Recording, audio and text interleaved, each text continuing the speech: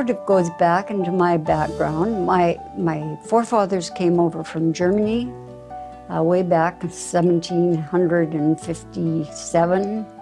And the first winter, they landed first in Pennsylvania and then did a land purchase in what is now New Brunswick.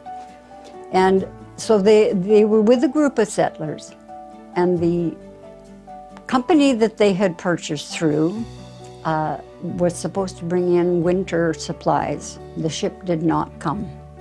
So this little group of settlers were left there in the winter without supplies. They were eating swamp greens and turnips. That was about all they had. So there were several of them that died throughout that difficult first year.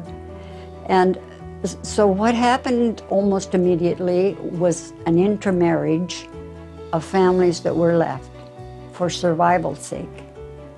You had to reform new families.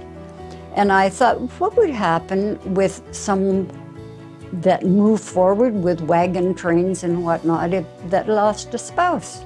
What would be available for a woman in that circumstance? No way to go back home, no experience or job openings. What would they do? Well, maybe they would form a new family.